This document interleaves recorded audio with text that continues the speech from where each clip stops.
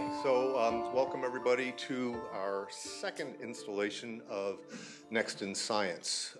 The idea here is to bring together early career scientists who are working in somewhat allied but not too closely allied fields to present their work. The idea being that a lot of times the most exciting science is being done by early career scientists who are, in a sense, I wouldn't say putting their chips on the roulette wheel, but finding interesting new fields that look like they're going to be promising. And so as a result, you get treated to things that are more interdisciplinary, and you can expect them to grow in the future. So it's very much a frontier set of talks that we have today. My name's John Huth, and I'm a physics professor in the university here, and I'm also a ventures faculty member with the Radcliffe Institute, which means that I get to do programming. I'm hosting a science symposium on October 28th, which some of you may be interested in attending. It's on oceans. We're going to talk about life in the very early oceans here on the planet, then talk about the role of the ocean in driving climate and the feedbacks between climate and the ocean, and then finally marine life in the ocean with a particular emphasis on New England. Prior to that, on October 24th, we have a talk by Kerry Emanuel, who is a climate researcher at MIT, and his particular field of interest is extreme climate events, in particular driven by rising sea temperatures. And he is the author of a paper describing the emergence of something called a hypercane, which is a super hurricane that forms. So the idea being with rising sea surface temperatures, we'll have fewer hurricanes, but the ones that we do are more severe as a result. So you may want to tune in for that. All of these are open to the public. And so today's Next in Science, we're bringing together four scientists who are going to talk about their work, broadly based in astrophysics and astronomy. And I've chose the speakers in part because they will talk about astrophysics and astronomy on different scales. And so we're going to start with the largest scale, the universe as a whole, and kind of work our way into smaller territory. I always bring a little bit of my own interest into this. I'm interested in astrophysics because I'm a particle physicist. I do work at CERN at the Large Hadron Collider. And one of the intersections there is we're looking for forms of matter that might explain the structure of the universe. And in particular, some of the work that Cora is doing informs us on what kind of particles may be out there. So that's one reason that I'm interested, but I have a more immediate and somewhat parochial interest. I'm teaching a freshman seminar, and we're talking about early models of the universe, and then we'll get into modern cosmology at the end of the seminar. And one of the things that we're reading in 2 weeks is The Divine Comedy by Dante Alighieri. And one thing that struck me in The Divine Comedy was that hell is a lot more interesting than paradise. If you read it, you know, there's all these details and you can really get your teeth into it, but then you get paradise and it's all this ethereal kind of floaty stuff that says, oh, you can't understand it because there are mysteries out here. And, you know, about, 25 cantos of mysteries that you can't understand. Gets a little tedious, right? So I thought about it a bit and wondered why was this? And when we had this panel together, I suddenly realized that in Dante's era, he knew a lot about geography. He walks all around, Tuscany and sees all the waterfalls and all sorts of things. But the knowledge of paradise is very limited. They just have this Aristotelian model and these ideas which are kind of vague and ill-formed. But okay, 7 centuries later, we have these amazing instruments that allow us to give us windows deep into the universe and back in time. And you can put flesh on the bones now. I mean, you can imagine a trip to Jupiter, or you can imagine a trip to Mars, or you can imagine what it's like in the very early universe, and even the sound of the cosmic microwave background radiation. So you could almost imagine that if Dante was born now and he went to write the Divine Comedy, Paradiso would be this amazingly detailed and would be every bit as good as the Inferno. So this is one of the lessons that I hope to impart to my freshmen in my seminar. So having said that, let me introduce our first speaker, Cora Dvorkin. She is, let's see if I can do this without looking at my notes. She is from Argentina. She got her doctorate at the University of Chicago in 2011. And She recently joined the faculty in the Harvard Physics Department last year. Prior to that, she was a Hubble Fellow in the Institute for Theory and Computation at the Center for Astrophysics. Did I get it? Yes. Great. Cora's work is in the universe, the structure of the universe at large, drawing on a number of different data sets and windows. And it's proving to be a remarkable picture where we're able to understand a lot of details of the structure and how this reflects on the matter content of the universe. So without further ado, let me introduce, well, I am introducing her. Oh, she's also the Shutzer Assistant Professor at Radcliffe. Sorry about that. And the title of her talk is Deciphering the Early Universe, Connecting Theory with Observations. Let me also tell you that the talks are back-to-back, Cora and then Salvatore, and then at the end of those two talks, we'll take questions out front. So keep your questions, write them down, hold them, and then we'll take them, and then we'll have a break. Okay? So, Thank you very much for the introduction, and thank you very much for the invitation. It's really a pleasure to be here. So today, as John said, I will try to make heaven more interesting. I completely agree with your opinion of the Divine Comedy, so hopefully we can make it all better. So I will talk about deciphering the early universe, connecting theory with observations. Okay, so for this talk, I chose one sort of direction in which my research has been going, which is trying to understand the physics that seeded the first structures in the universe, trying to understand what gave rise to the structures that we can observe today. And for this, I will be talking today about how we can probe the physics of the very early universe by using observations of something known as the cosmic microwave background, and I will go in detail into what this is, and the large-scale structure of the universe. So let me start by showing this picture here. This picture here represents this line of time represents 13.8 billion years of the universe. So the universe began as a hot and dense plasma of particles in thermal equilibrium at very high energies. The universe expanded and cooled, and many physical processes happened along the way. Some physical processes we know very well. Some of them we don't know what's the physics that gave rise to this process, and some of us are interested in trying to shed light on this physics. So interesting processes that happened along the way are recombination, about 0.4 mega years after the Big Bang.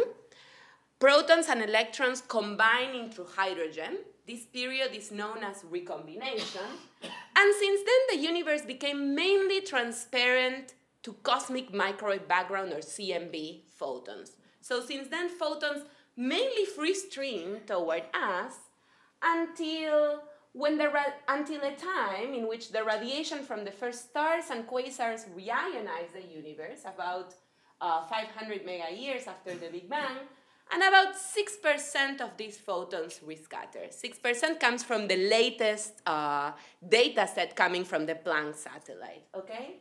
So mainly they free stream toward us until this period in which a very small fraction of them rescatter.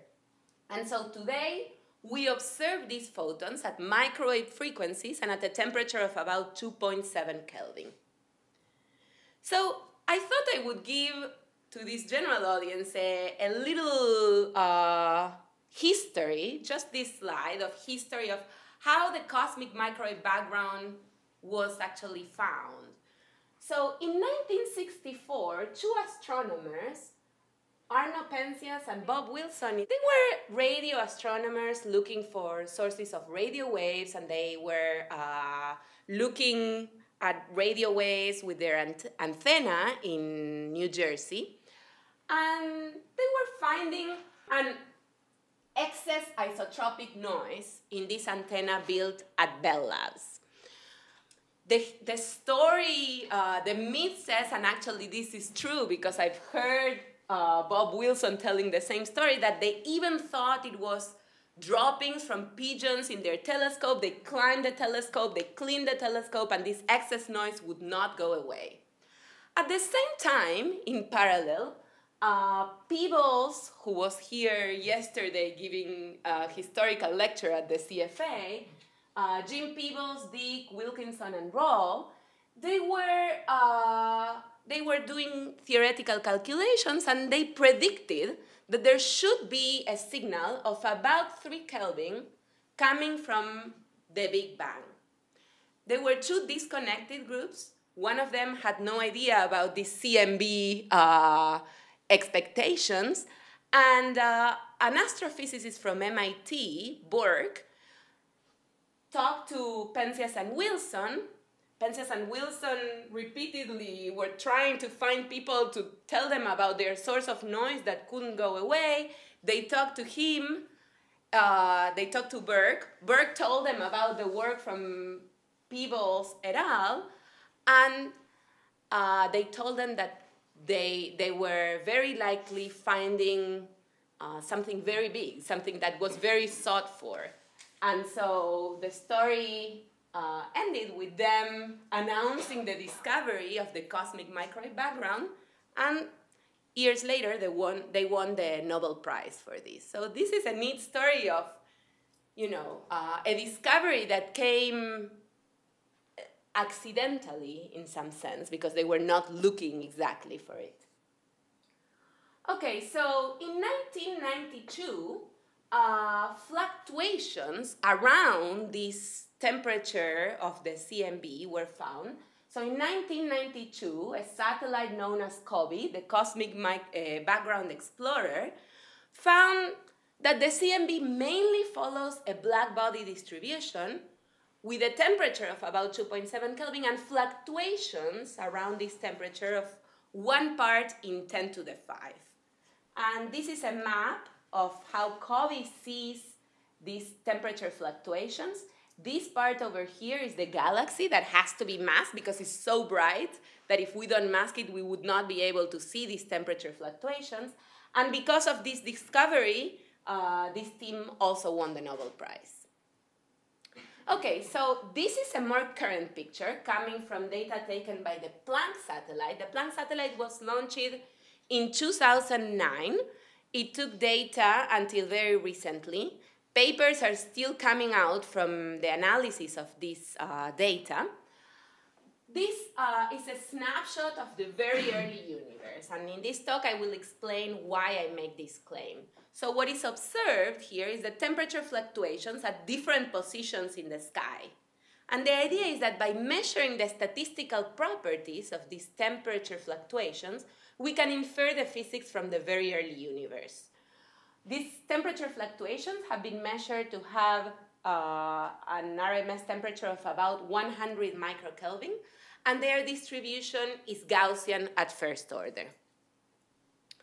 So the CMB power spectrum, these temperature fluctuations, when I say power spectrum, I mean the square amplitude of these temperature fluctuations. This the CMB power spectrum has been predicted, as I already told you, and measured with great precision over the last few decades.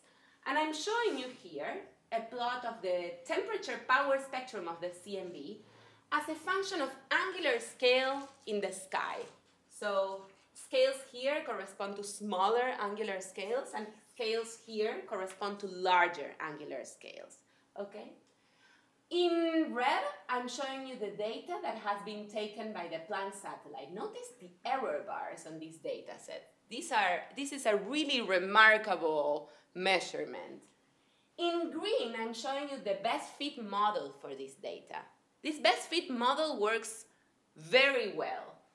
And I will be talking about, in the next slides, about the standard model that we have in cosmology today. And the structure of these acoustic peaks carry a lot of physics inside. The structure of these acoustic peaks carry the information of acoustic oscillations in the photon baryon plasma at the time of recombination, okay? So the photons were strongly scattering with the electrons via Thomson scattering. The electrons were interacting with the protons via Coulomb scattering.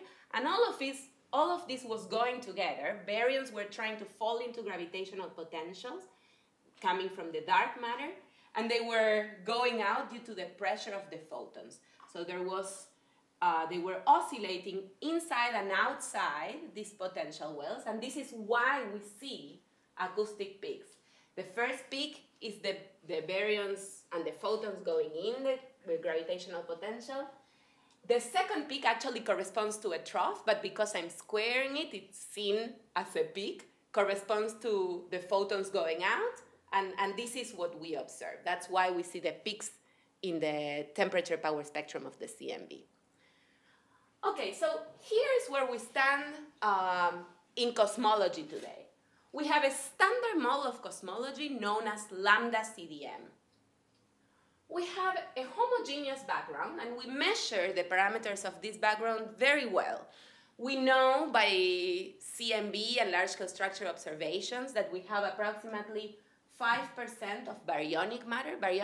When I say baryonic matter, I mean the matter that we can observe.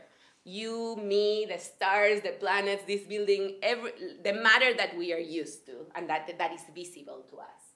We have 27% of cold dark matter, and it's matter that only interacts gravitationally, but it's not visible.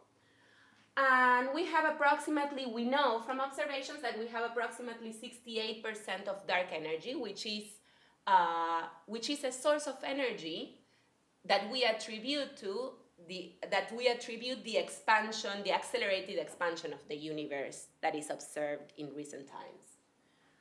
On top of this homogeneous background, we have perturbations that are seeded in the very early universe. We measure these perturbations to be nearly scale invariant. They almost do not depend on the scales considered.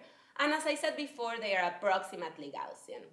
So we made a lot of progress in measuring all of these parameters with very high precision. However, big questions remain.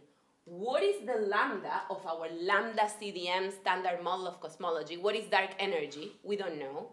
What is the CDM of our lambda CDM standard model of cosmology? What is this cold dark matter that is observed?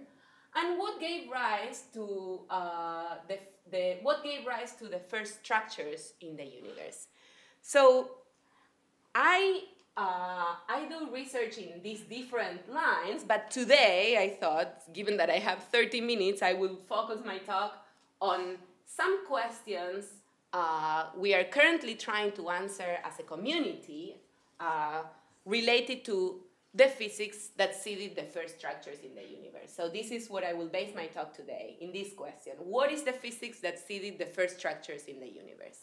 Okay, so inflation was a theory for the very early universe proposed by Alan Guth and others in 1981. Alan Guth is a professor at MIT.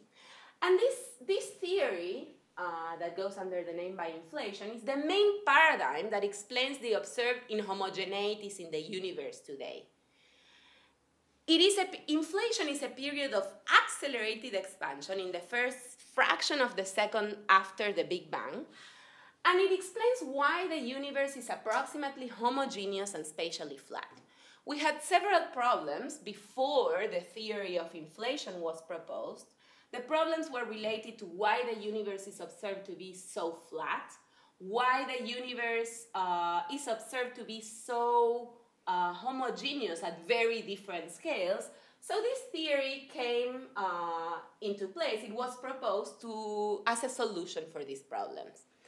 So in the simplest model of inflation, there is a single scalar field, and by scalar field I mean a field that takes different values in different positions, and a more common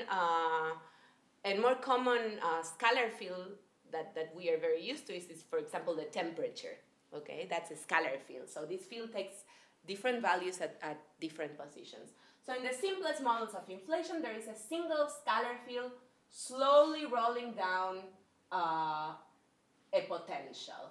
This scalar field is known as the inflaton field. So while it rolls down the potential,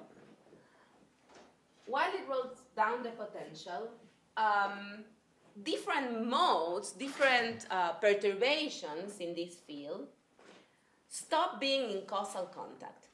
When they stop being in causal contact, and by this I mean that they cannot exchange information with each other, a perturbation, so an initial seed is frozen, okay? And this initial seed is what then gives rise to CMB fluctuations that we observe today, okay? So the square amplitude of this initial seed, I will call it the primordial power spectrum, okay? Which is the square amplitude of this initial seed that gives rise to the observed CMB fluctuations and the observed large-scale structure of the universe.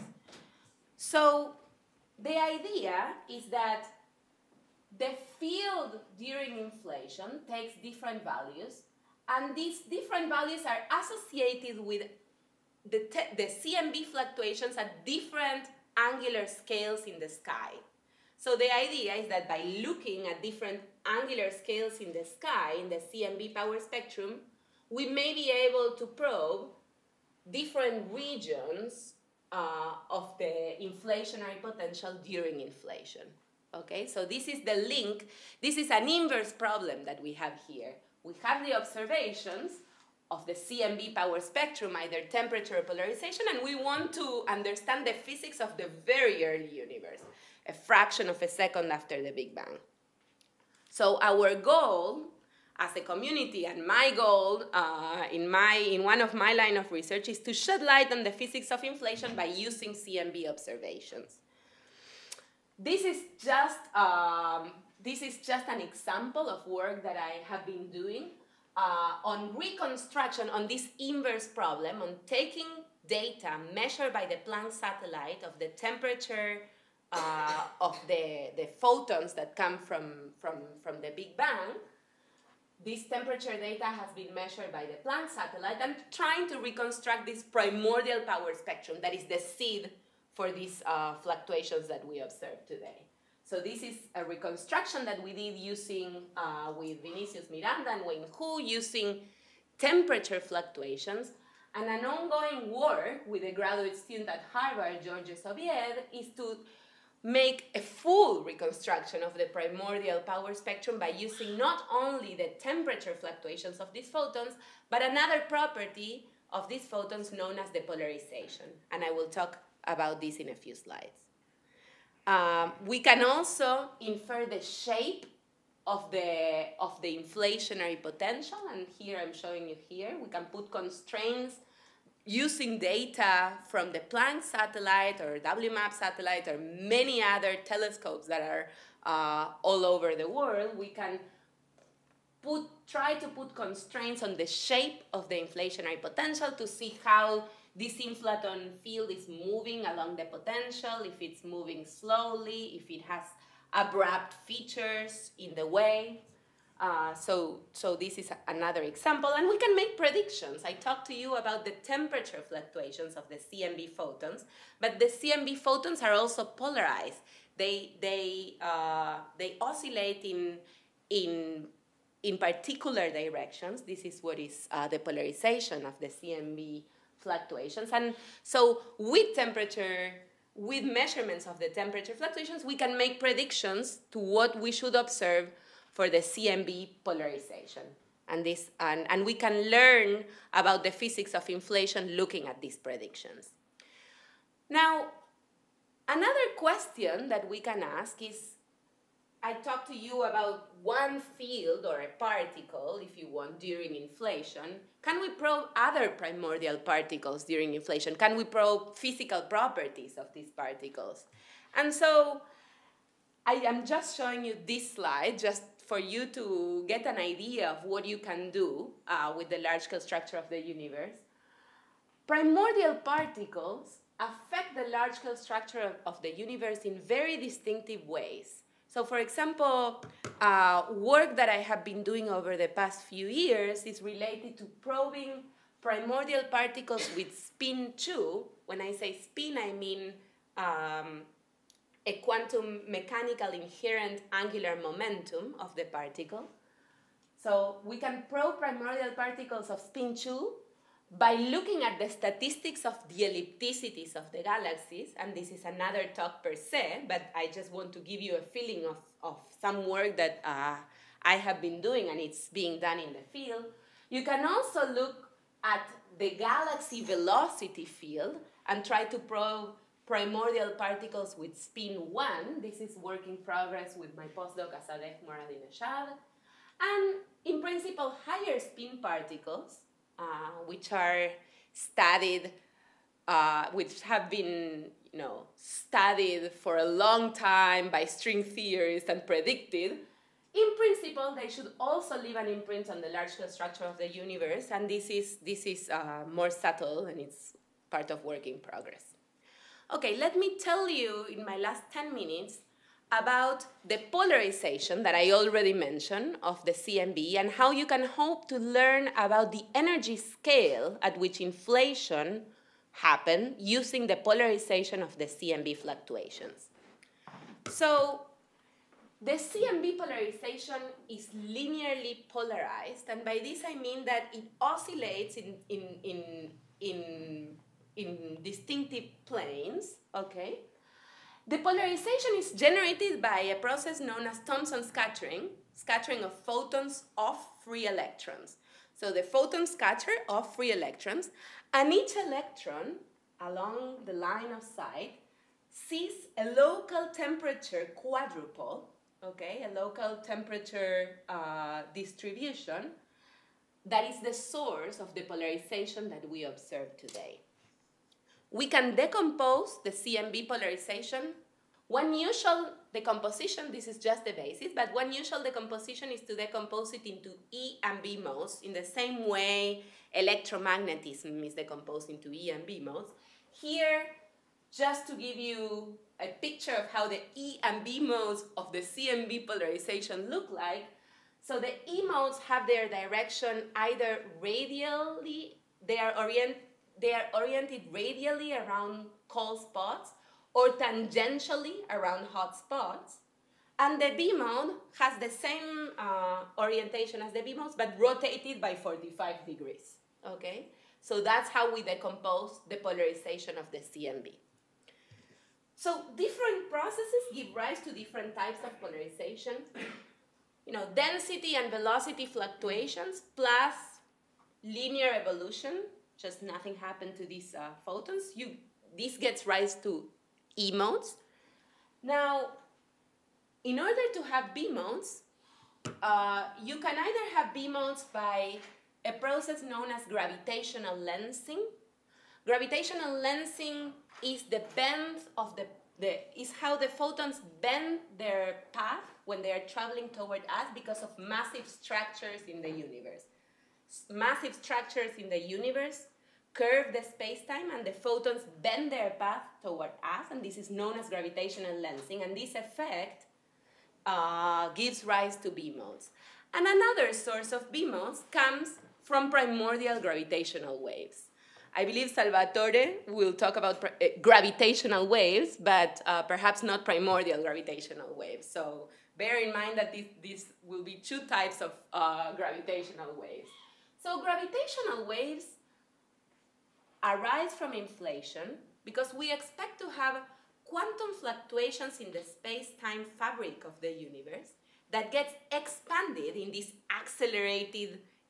this period of accelerated expansion, a fraction of a second after the Big Bang, okay?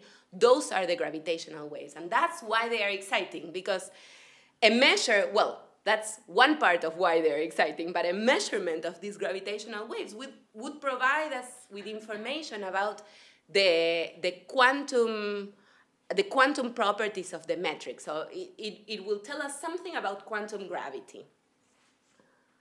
So gravitational waves also, so as I told you, distort space-time, and this creates a quadrupole that each electron sees as well along the line of sight, and this sources polarization. And they leave an imprint into the B mode polarization. Here I'm showing you just so that you have a picture of what these B modes look like as a function. When I say multiple moments, I mean angular scale in the sky, okay? So remember that these are large angular scales and these are small angular scales. This is the B mode power spectrum. In black, I'm showing the B mode power spectrum coming from gravitational lensing, from the way the photons bend their path due to massive structure in the universe when they're coming toward us. And in blue, I'm showing you a signature of gravitational waves for a certain amplitude. I just picked an arbitrary amplitude here. These two peaks correspond to scattering of photons of free electrons happening either at the period of reionization at these very large scales or at the period of recombination at these much shorter scales, smaller scales, sorry. And the goal here of this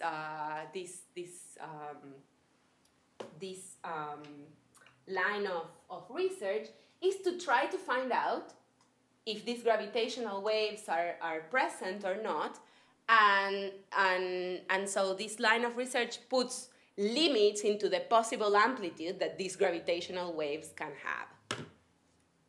So they are interesting because we can learn this from this amplitude of these gravitational waves. We will be able, or we could potentially, we don't know if we will ever measure them, but hopefully we will, we could potentially learn about the energy scale of inflation. So a measurement of gravitational waves would not only provide a direct measurement of the expansion rate of the universe during inflation, during these 10 to the minus 35 seconds after the Big Bang, but also it would provide a measurement of the energy scale of inflation. Okay, so this quantity R over here is a measure of the amplitude of the gravitational waves. So if this quantity is, say, greater than 0.01, this would imply, or if it's the order of 0.01, this would imply that the energy scale of inflation is of about 10 to the 16 GeV. Think that the LHC goes up to perhaps 14 TeV. So this is a TeV is 10 to the 3 GeV. This is orders of magnitude larger than what any possible accelerator ever built, not only now, but ever built in Earth, can ever reach. So this is a window to the highest energy scales in the universe. These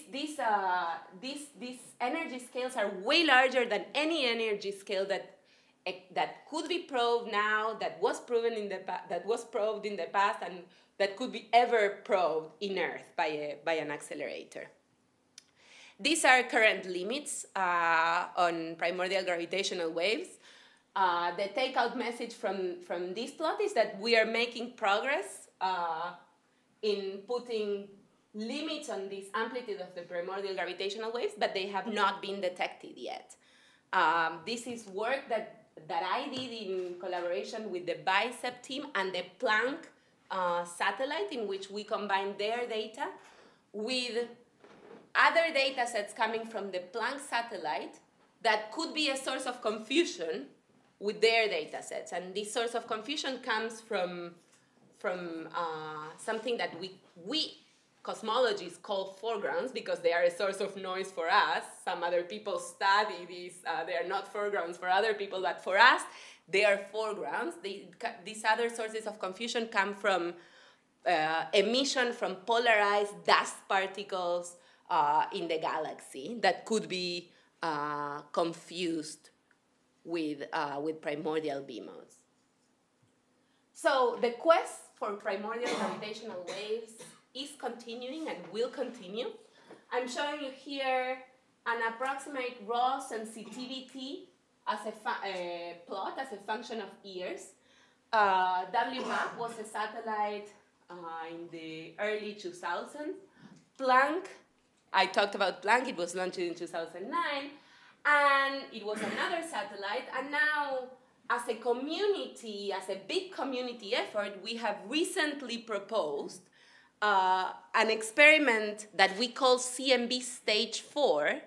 It's the different stages really grow from stage 1 to stage 2, 3, and 4. They grow in order of magnitude of number of detectors that we need.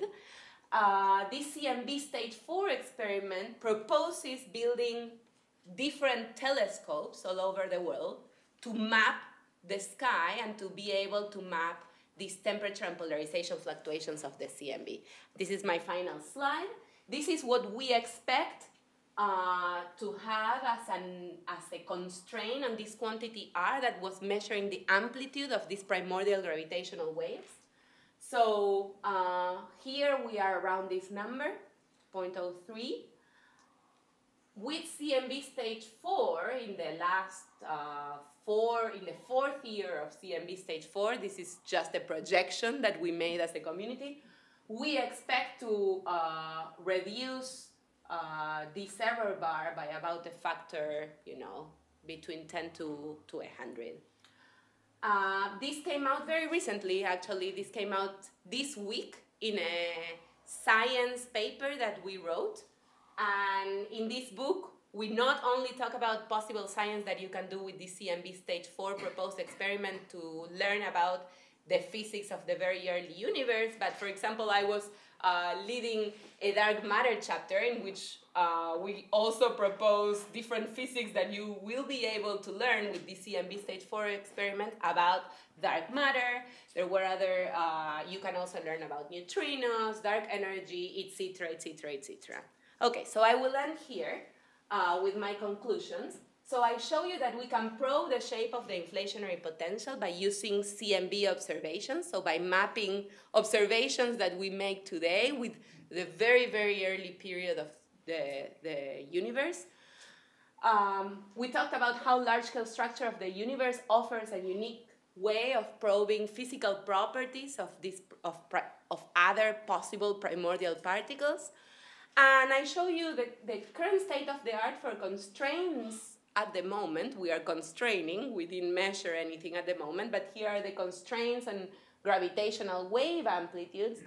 And you should really stay tuned, because in the next decade, we will expect to tighten these limits on the amplitude of primordial gravitational waves by a lot, and perhaps even measure it. There are many experiments that are built, that are currently proposed, that are currently taking data, such as BICEP3 and Keck at different frequencies, EBEX, Polar Bear, Spider Class, Advanced Akpol, SPT3G, Simon's Observatory, CMBS4, Lightbird, Pixie, Core, etc., etc., etc. In blue, I just put the ones that I have been involved in writing proposals. But these are lots of experiments that are being proposed, and this is really a golden era, hopefully, that will come for primordial gravitational waves. Okay, thank you.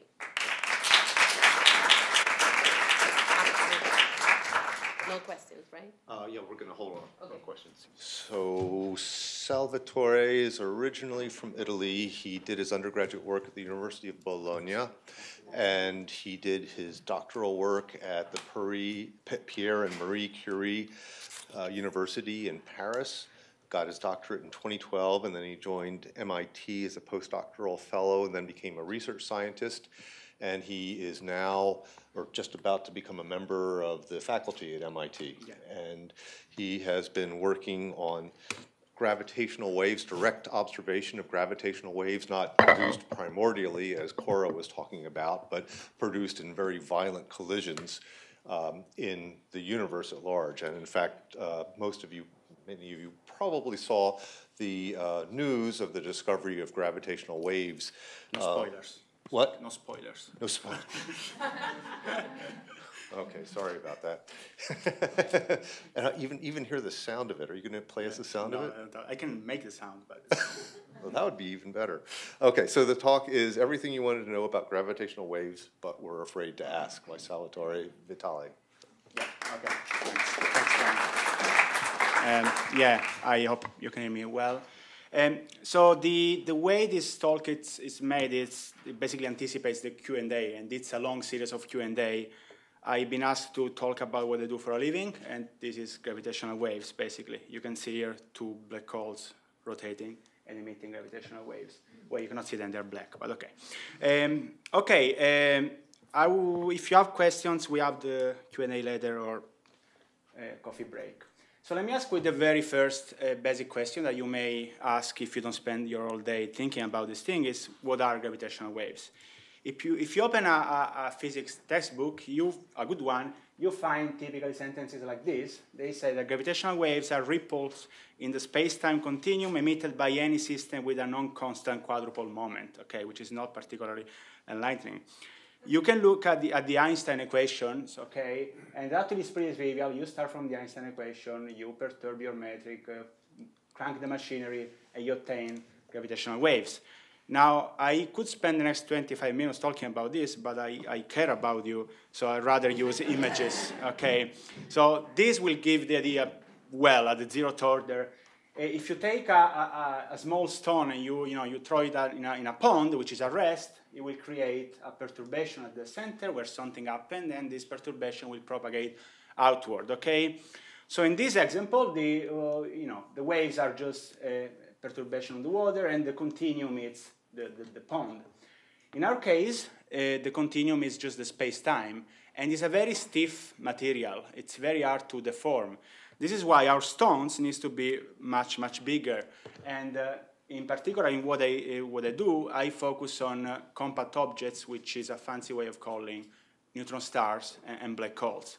If you take two of these objects and you make them spiraling around each other, they lose energy, and this energy goes into gravitational waves. And the image is very similar to what you have seen before. Okay, so you may think, oh, this is pretty similar to electromagnetic waves. You have charges that move and they emit electromagnetic wave. And there are points in common, there are similarities.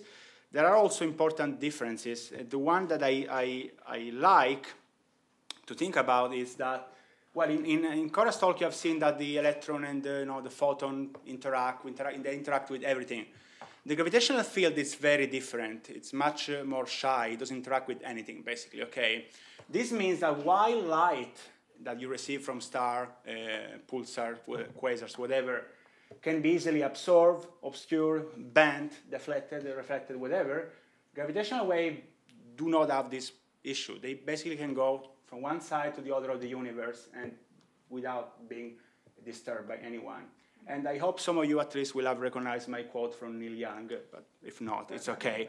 I should have used Bob Dylan, but I didn't have time to change the slides. Okay, so how do we detect these gravitational waves? To answer this question, we should first look at what they do when they go through something. And what they do is that they basically change the space-time itself, and the way this gets manifest is in the fact that if you have observer, free-floating observer, which means, pendula, for example, the distance between these objects will change with time. So that if you start, for example, with 4 particles put in a ring, 4 masses, and the gravitational wave passes by, the ring will become an ellipse. So the distance will increase in one direction and decrease in the other, and so on and so forth in alternative mode. So you may think, okay, it's easy. The only thing I need to do to check if there are gravitational waves is put a few things around, monitor their distance. If I see that the distance is varying with a characteristic pattern, there you go, gravitational waves.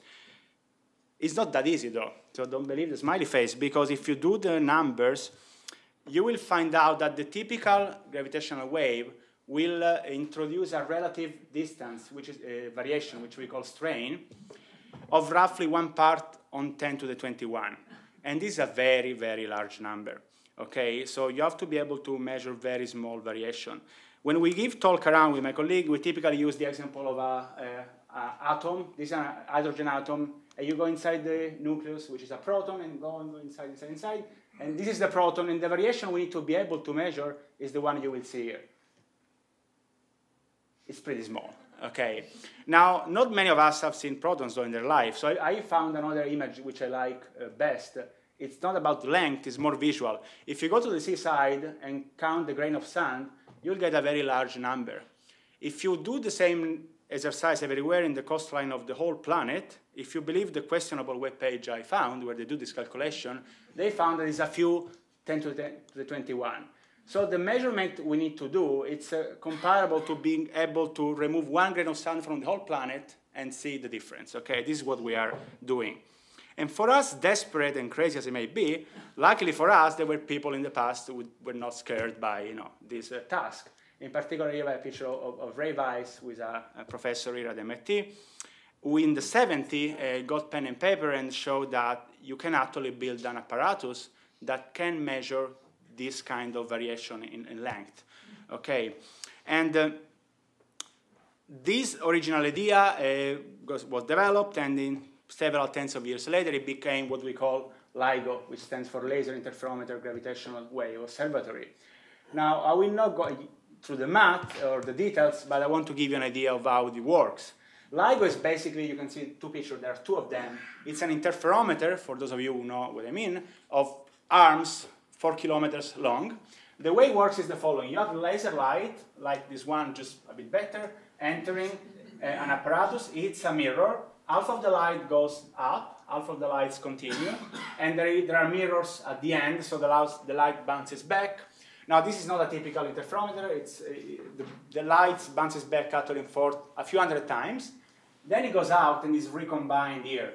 Now, light has the nice property that if you combine it in the right way, it can interfere in a way that cancels out, basically, so you have darkness.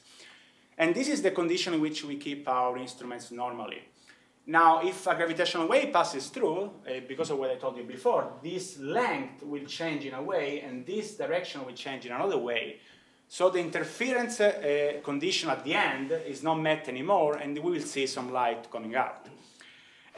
So this is the basic idea of how we use laser interferometry to measure very tiny variation in distance. We have two of these instruments in the US. One is in Louisiana, the other is in Washington State. And there are a few others which are either being built or planned around the world, and altogether they work as a network, okay, to increase our sensitivity. Okay, so what I do for a living is more about learning something about the sources of these gravitational waves. So what can we learn? Well, if we go back to our pond, you can imagine pretty easily, I think, that if you are sitting, on the side, you don't see what has been thrown to the pond. You only receive these waves coming to you. If you are very good at physics or mathematics, you can think of using, the shape and maybe the relative distance between these wavefront and so on and so forth to learn something about what happened in the middle that caused this perturbation to start with. And this is exactly what I do, at least. So my objects of interest, as I mentioned before, are compact objects. And these are leftovers of very massive stars after they end their nuclear fuel and they get supernovae and explode. What is left in the middle, it's either a neutron star, which is somewhere in the Crab Nebula, or a black hole, which you're seeing here hitting its companion. Now, both these categories of objects come with pretty many open questions, and they're very interesting objects. Otherwise, we wouldn't be here. So the first one, neutron star. Neutron star, you probably know this. We're talking of objects which have roughly 1.5 times the mass of our own star, but packed together in a radius of 10 kilometers. Okay. Now, these conditions are so extreme that, in fact, pretty much like in Cora's CMB example, we cannot reproduce this condition in the lab. So, to be frank, we have no idea how matter behaves in this condition because we cannot make them at Earth. So one of the things I want to do is studying this neutron star is learn something about their composition in the gravitational state. Another interesting thing is verify whether, as many astronomers seem to think, neutron stars meshing one on the other are responsible for what we call GRBs, which are very bright and energetic flashes of light that we sometimes see, or if they produce most of the metal in the universe. Metal means everything heavier than helium in this case. And another related question is, what is the maximum mass of the neutron star? We don't really know, and it has consequences in nuclear physics. things get even weirder when you move to black hole because you have even more mass, and even more compact. Now these objects, and I will come back to this in a minute, produce extreme gravitational field. Now, a priori, there is no reason why Einstein general relativity should work for those guys. So this is the first probably question that comes to mind. Einstein, invented or discovered GR to explain what was happening in the solar system, which is a very quiet, place as compared to black holes. And it's a several order of magnitude extrapolation. Of course, Einstein was Einstein, so it seems to be working, which is very annoying. I'll come back to this later. Anyway, so there are several other questions which we want to answer, like how fast can this black hole rotate around their axis? We don't know. There are conjectures, for example, by Hawking, that says that there is a limit on how fast these black holes can spin. But we would like to verify whether that's the case. We don't know how big they can get, or rather, we know that they can be either a few times our sun or millions of times as massive. We don't know if they can have any value in the middle. And we don't know when they first formed in the history of the universe. Some people may even suggest that they may be dark matter or whatever. I mean, for us crazy, something nice about physics is that for as crazy as your theory is, there is someone already thought about it. Okay, to tell you what I mean by extreme with an image, let me use Saturn, which I think all of you have seen once in your life. He has this beautiful ring, and so on and so forth. Now, if Saturn were a black hole, you would see something like this, which you know if you have seen Interstellar, the movie Interstellar. This is a black hole with a ring. But you see a pretty striking difference between Saturn and the black hole, is that the ring in the black hole also goes up and down, which seems very weird. What is going on is not that the ring is going up and down, is that the black holes are pretty aggressive objects. So if my eye here, and here on the right, I'm looking at the black hole this way, what happens is that the photons emitted by the side of the disk, which normally I should not be able to see because it's on the other side, try to escape, for example, vertically or with some angle, but they get attracted by the black hole, by the gravitational pull of the black hole, so they are deformed, they go this way, which means that I can see basically, facing the black hole, I can see the rear of the ring, both the upper side and the lower side. So this is something which is pretty far from what we typically think and imagine or experience in our own life. Okay, so this is about the sources. How do the waves look like? For my work, I focus, as I said, on binary compact objects. So I have two objects, like two black holes in this cartoon. They start their life, well, the part of their life that is interesting for me, around each other. They're orbiting faster and faster, emitting gravitational waves. When they're far apart, we talk of in spiral, and is this the gravitational waves they emit. So this is the variation on the space-time, basically. And it's nothing strange happens, it just gets slightly louder and louder, and the frequency gets higher. Then the two black holes, or the two neutron stars, start touching each other. We talk of merger, they merge. And then what is left is a single black hole, because you just match the two of them together. Since he was born in a violent way, he's not spherical, he's out of equilibrium, so he has to release the excess of energy, and we talk of ring down in this phase. And this is the very last bit of the waveform. So here is right after the merger, when the mass is happening, and then basically it goes down to zero because he's releasing all the gravitational wave energy left over. I guess you're all asking this question. Now, this is all very nice, but does it work? We have these small distances, and black holes are very weird objects. Maybe you made it all up. Yes, it does. Unless you have been living in a different planet, you have heard that in the last year, LIGO and the Virgo collaboration detected two such binary black holes. So the gravitational waves coming from two of these mergers. And it was nice. It was everywhere in PRL. And here you can find, we actually had a third object, so which we cannot claim with certainty that it was a black hole. I'm personally a believer, but okay. So we claim detection of two of them. And you can also see these are the waveforms. They look a lot like the one I just showed you. Now, I should also say that pretty much in the same way, if Cora looks at the CMB spectrum from each of the features, like the peak, the throat, or whatever, she can learn something about the universe. If I look at one of these waveforms, from each of these features, like their duration, or the amplitude, or whatever, I can say something about the source. Okay, so this was everywhere in the news. We got the congratulations from Obama, which I think is nice.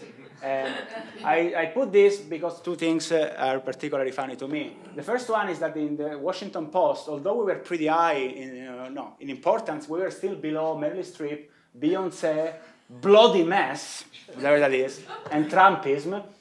And the other thing which I like is that The Economist, given his orientation, took our merger and put us in the merger and acquisition section of their paper, which I think it's hilarious. Okay, moving forward. So what did we learn? We got these two objects. I promised you we would learn something about black holes. Did we? Yes. So we learned a few things. First of all, we learned that black holes can be significantly more massive than what was previously found and discovered with the electromagnetic mission. So in this plot here, in this cartoon, you see on the x-axis the total mass of the black hole. This is 20, 40, 60, if you can read it from there. Now, the blue objects are the black holes that were previously known through electromagnetic observations, okay? And you can see they all live somewhere in between 5 and 20 solar masses, maybe. The red points with their arrow bars are the 2 and maybe 3 black holes that we discovered with LIGO. And you can see like in some cases, like this guy here, they are significantly more massive and scary than what's found before. These are 35 and this is 60 solar masses. Now, in the next few years, it's going to be funny to discover why we see this. Are we targeting a different population, or do the electromagnetic methods have some selection bias or a combination of both? We don't know yet. It's going to be interesting. We also learned something about the stars that this black hole came from. The fact that they could get so massive has implications on the metallicity of their progenitor star. In particular, puts an upper limit. And we can talk about this if you want at the coffee break. But basically, if you have too much metal, you cool early, so you cannot become that big. We also discovered, and actually showed, that black holes can indeed spin around their axis. Now, so for one of them, we could say with pretty high certainty that it was spinning. And for all of them, we could say basically that they are not maximally spinning. So they are far from this theoretical limit that some people think, actually most people think should be there. Now, this may seem pretty vague. I'm not telling you that the spin was 0.03 plus minus something. However, the important thing is that these are the first direct measurement of spins of black hole ever made by the human kind. And let me tell you what I mean here. We already measure masses and spins of black holes, okay? But the way we have done it, it's an indirect measurement. So first of all, what you need is a black hole in a binary system we call X-ray binary. So if you want to measure, for example, the spin of black hole in this way, what you are measuring is not the spin of black hole. You are measuring properties of the disk of gas around the black hole. Okay, I show a plot just to impress you. I will not go through it. So you are measuring something about the disk, and from that you infer the spin. Same thing about the mass. What you are measuring, if you want to know the mass of the black hole, is the mass of this guy, okay, in this velocity. So it's different. What we are seeing instead here is the direct imprint of black hole mass and spin on the space-time. So it's a much cleaner measurement. Okay, moving forward, you may have read this. And thank you for the congratulations. However, it's I showed this before. This is wrong, okay? We have not shown that Einstein was right. If I were the editor of CNN, I would have titled this. It's not as catchy, but Einstein was not wrong. That's what we have shown. Or actually, even better, the gravitational wave signal detected by LIGO are compatible with what predicted by Einstein. And by the way, you cannot prove that the theory is right, only that it's wrong. Okay? You can see also, as I have a future in journalism if physics doesn't work. So I'll give you one example of what I mean with this. There we go. I'll give you one example, something called massive graviton. Now, if you believe in Einstein, in GR, the gravitational wave forces, and hence gravitational waves, are carried by, well, they travel at the speed of light, first of all. So if you like to think in a quantum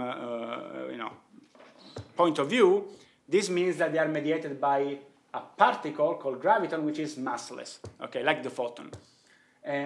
Now, if general relativity is wrong, you may think that the graviton may have a non-zero mass, very small but non-zero. So one of the things we have done with our discoveries is trying to put an upper limit on the mass of this graviton. Now, don't look at the plot. We can focus just on the equation here. We put an upper limit on the mass of this hypothetical graviton to be something incredibly small. This 1.2 10 to the minus 22 in these Fermi units, which is electron volt over c squared. Now, John, you are a particle physicist, he will tell you that the neutrino is much, much, much, much bigger than this. So it's a very small number, but it's non-zero. This is the point. If we had decided that this was zero, we could have, maybe said, okay, Einstein was right, it's zero. By putting an upper limit, we said that zero is compatible with what we found, which is a very different thing, okay? So what I mean here is that in the next few months and years, we can either prove that GR is wrong if we find a violation of it, or we can just say that it keeps being confirmed by the data. Okay. Now, in the next few minutes, actually I'm early, which is good for coffee break, I want to say something about what happens next. Let me start with what I do in particular, which is, as I said, neutron star and black holes.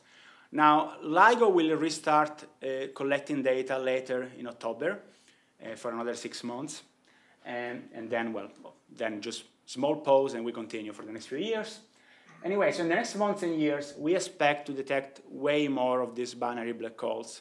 And hopefully, since we know they are out there, we should also start detecting binary neutron stars. So part of my job in the next few years is going to be to try to characterize these objects, the underlying population, its properties. And also keep performing tests of general relativity. And the nice thing about most of what we do is that we can stack a detection. So from 10, we learn more than what we learned with the first one. Okay, so our tests will get better and better with time. And now, although my talk has only focused on compact binaries, there are other potential sources of gravitational waves, for example, supernovae explosions, okay? And so hopefully soon we'll start detecting some of these other interesting objects, or what I personally would prefer, see something which we have no idea what it is. Okay, in science, typically this is the most exciting thing that can happen. Something that I also involve with people at MIT, it's thinking about what happened next. Now, if you remember the first or second slide of Cora's talk, she had this 1.3 billion history of the universe, in one slide. And now we, with LIGO, are targeting sources and black holes which are in our backyard. They are a redshift of 0.5 maybe, so they are pretty nearby. And a lot of interesting stuff happens earlier or farther away, depends how you want to think about this. So we are, with people, we are working on conceiving and thinking about the next generation of ground-based gravitational wave observatories. We even have names. We have names before we have money, which is nice, personally. And these guys, once they get online, we are talking 15 years to be optimistic. They will be sensitive to black holes basically as far as you have stars in the universe, so to redshift of 6 or 10, and not even more. We can see black holes up to redshift of 20 with these objects. Okay, in the last 1 or 2 minutes, I would like to even expand a bit more the horizon here and stress the fact that there are several astrophysical phenomena which will be producing detectable gravitational waves. Now, in my talk, I focused here on terrestrial interferometers, and here is the LIGO observatory in Hanford, Washington State. Now, as I said, this kind of detector target supernovae, compact binary, and something like this. And they are sensitive to frequencies on the order of 100 Hz, tens to 100 of Hertz. This is not all of it, okay? Cora already mentioned BICEP and the other experiments, which on the other side of the spectrum, very early on in the age of the universe, this is zero, whatever that means, they are targeting gravitational waves from the very Big Bang, okay, which will hopefully happen, as she said, in the next few years. In the middle, there is a lot of more other things happening. For example, we have already now taken data, something called the pulsar timing array. They target gravitational waves emitted by supermassive black holes, like the one at the centers of the galaxies. And the way it works is pretty nice. So around us, there are all these pulsars, okay, which emit flashes of light in a very stable periodic way. So you can use them as clocks, basically. So if a gravitational wave train passes in the universe, it will change by a tiny amount the distance between us and each of these pulsars in a different way. So by timing very precisely the arrival time of these pulses, we can measure gravitational waves. And hopefully they will get something, a positive result soon. Something else that will happen in the next 5 to 10 years, hopefully, it's something called LISA. LISA is basically another interferometer, so it's kind of like LIGO, but it's on space, okay? So its arms, instead of being 4 kilometers, will be a few millions or billions kilometers, I don't remember now. So because they are not on the ground, they are not limited by seismic noise, so by the earth shaking. So they can go to lower frequencies, fraction of hertz and millihertz. And if you are sensitive to these frequencies, what you can look for is, again, well, heavier compact binaries and also extreme mass ratios. This is a very big black hole with a very small one going around it, okay? Or, again, supermassive black hole at the center of the galaxies. So I think we can say that in the next 10 years or so, we'll have a pretty good idea, and we'll have detected gravitational waves from everywhere in the spectrum. And so this is my last slide. I updated my slides at the end in the spirit of Dante, and I put this quote from the Divine Comedy, which is "E quindi uscimmo a rivedere le stelle," which means, and then we went out to see the stars again. Now, my stars are dead and black. Okay, that's not my fault. Thank you.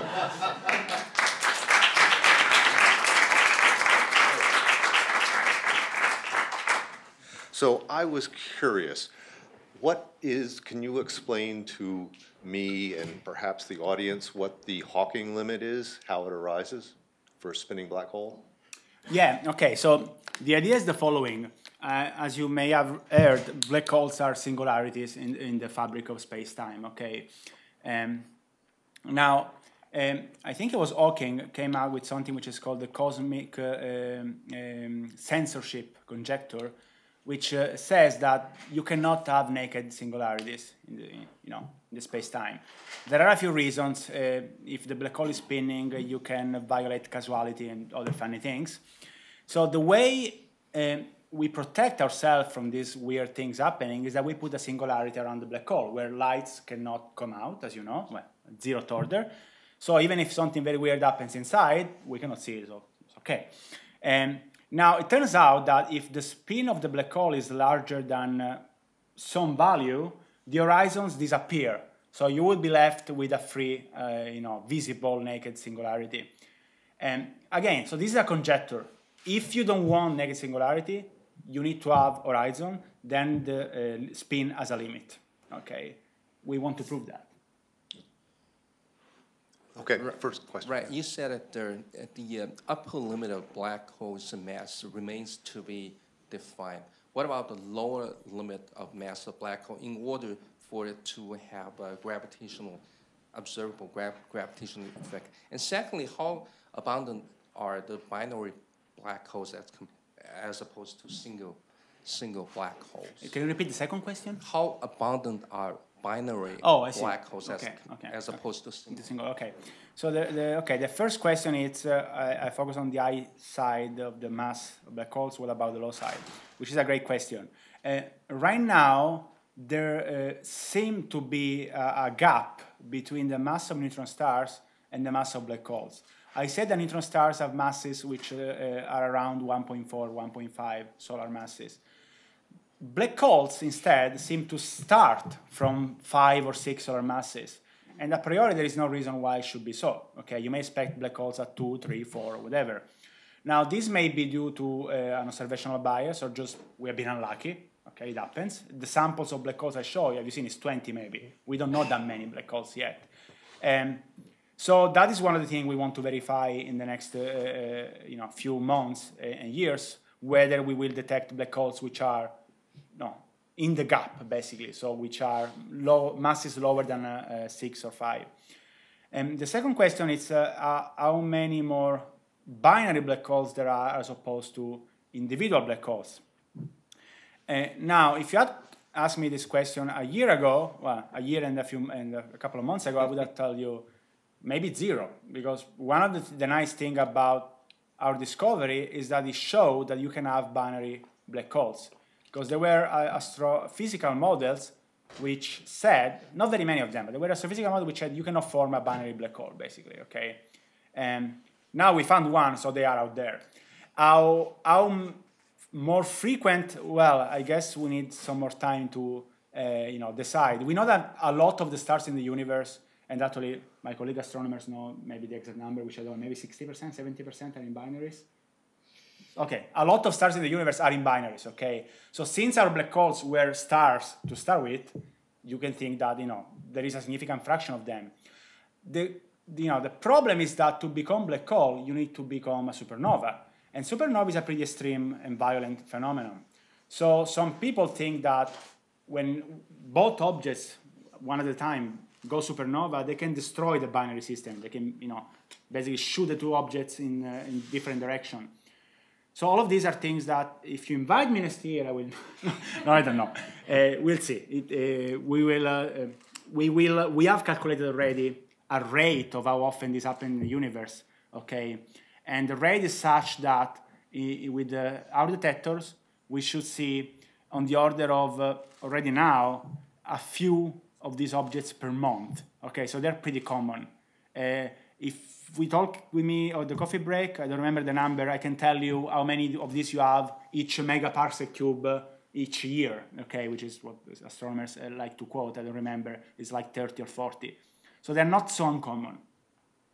Thank you. Okay, are there some other questions? I have, one over here, okay. I have one for Cora.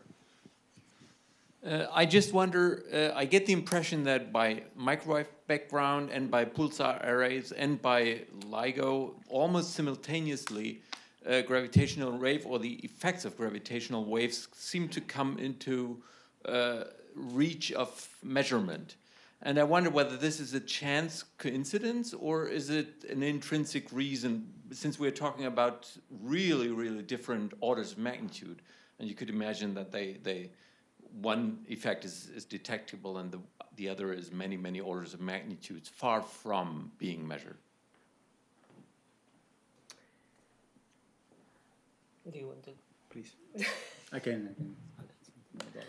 So your question is why we can measure, let me rephrase your question. Your question is why we seem to be able to measure effect of gravitational waves simultaneously on very different orders of magnitude.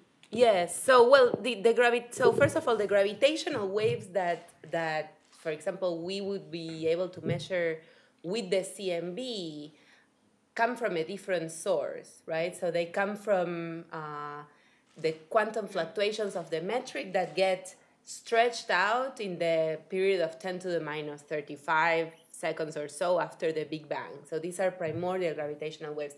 Now the gravitational waves that he was talking about come from, that Salvatore was talking about, come from a different source. These are coming from merging black holes. So different physical effects produce gravitational waves at different scales. That's why we are looking at different scales. No, I think the question, and let me see if I can rephrase it, is you find it surprising that we have sensitivity across different scales now. The instrumentation seems to be giving us all at the same time the sensitivity. And why is the instrumentation at this Okay. level? So I think physicists tend to be optimistic in general. So we may not, the fact that we are putting limits and they're putting limits. I don't know if this. I think it's. They already have a detection. We don't have a detection yet. So I think this is completely coincidental that, we are still looking for gravitational waves. Okay. Maybe I can add, so we don't, there is not hardware in common or anything. There has not been a breakthrough, that worked for both of us or for the pulsar. It's just, I think accidental. I can offer maybe one thought, but I don't Please. know. I mean, it's one issue is that quantum mechanics was sort of a playground to understand physics for a long time, but now quantum mechanics is being applied to devices, and instrumentation is starting to blossom, and so you're starting to see very sensitive, low temperature technologies that are being brought to bear that give us these windows. So I mean, I can't go into too much more detail, but if you look at the detectors for CMB polarization, they've been evolving over quite some time, and the detector technologies for LIGO as well, and they rely on an understanding of quantum mechanics and kind of engineering of quantum mechanics, if you like.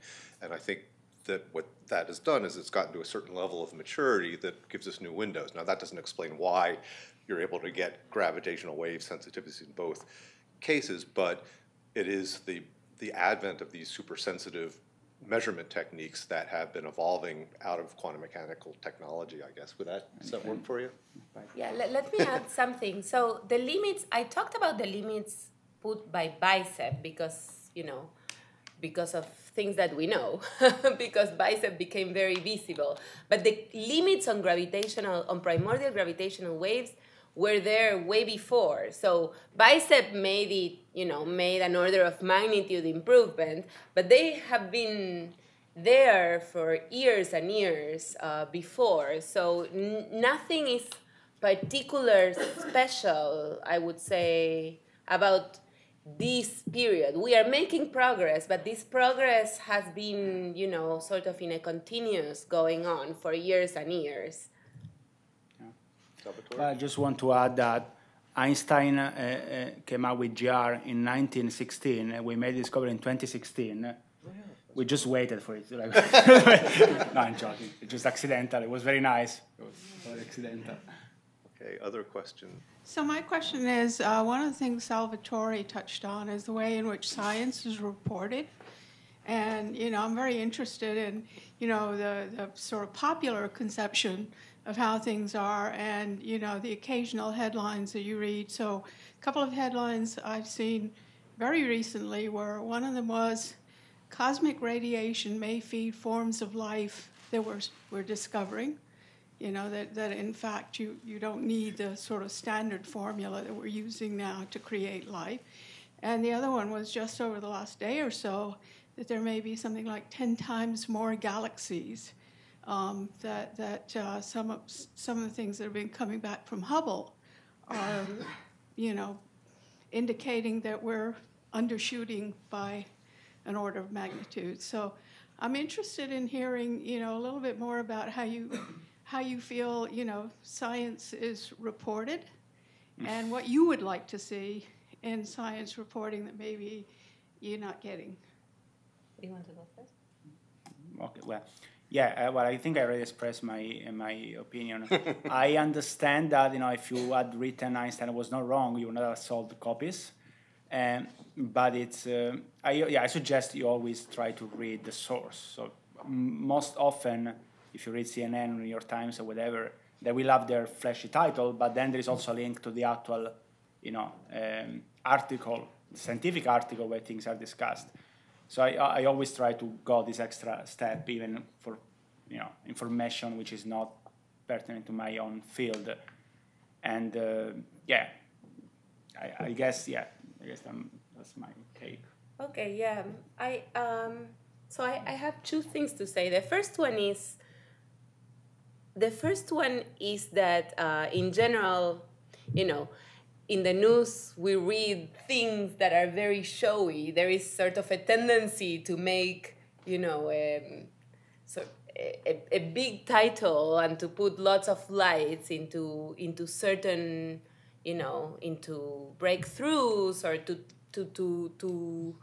put those headlines. But really, it is the continuous progress that is being done in science that should be per se something really exciting. And so I think that the tendency to say, you know, in his case Einstein was right, or well, in the case of gravitational waves, it's a different story, but we all know the story of BICEP. It's people are willing to see some breakthrough, some big, you know, titles, and really the excitement, of course that is very excitement, but the excitement, sometimes the excitement doesn't have to be like in a Hollywood movie in which everything is, you know, so dramatic. The excitement is actually to make these steps of progress that we are continuously making.